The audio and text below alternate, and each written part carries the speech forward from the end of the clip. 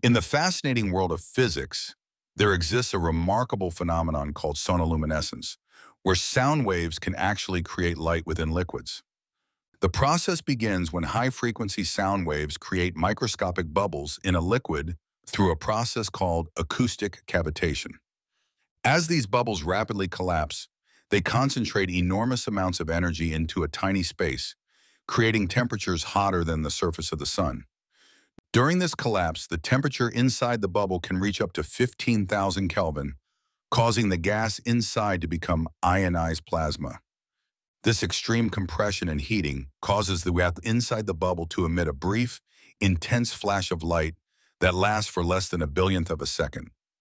Scientists can observe this phenomenon using specialized equipment that generates precise sound frequencies while detecting the minute flashes of light. The color of the light produced typically appears blue-white and can be sustained continuously as long as the sound waves maintain the right frequency and amplitude. This remarkable conversion of sound into light demonstrates how extreme conditions can be created from seemingly simple physical processes.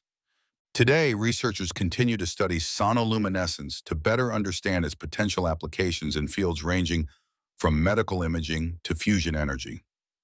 The discovery of sonoluminescence reminds us that even after centuries of scientific progress, nature still holds fascinating secrets waiting to be understood and harnessed.